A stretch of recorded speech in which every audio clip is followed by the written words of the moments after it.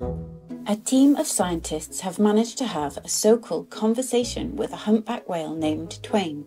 The team broadcast a recorded humpback greeting call through an underwater speaker.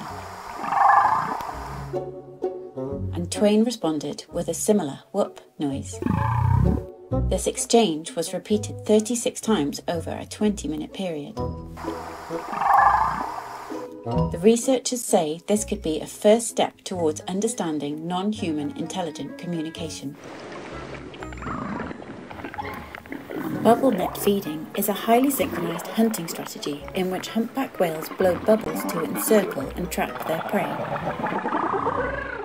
When things go smoothly, the hunting team operates in virtual silence.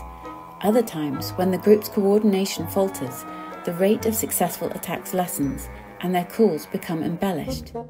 Now scientists are attempting to work out if these sounds relay information, such as blow the net deeper, or portray emotion like, you idiot.